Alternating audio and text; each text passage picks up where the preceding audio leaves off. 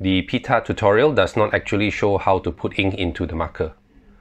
So I've recorded myself doing it for the first time and have some suggestions. This is the ink I'm using, the Art Line Refill ink for whiteboard markers.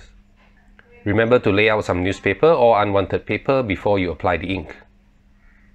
At first, I tried to apply the ink this way, but I have found that this is not the best way. The ink gets onto the pen and you will have to wipe off the excess.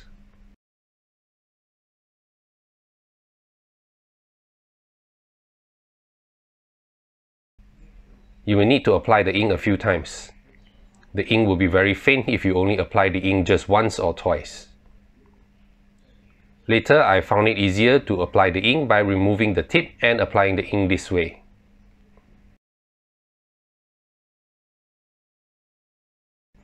I guess you can also dip the front half of the pen tip into the ink to soak up the ink, but I did not try it.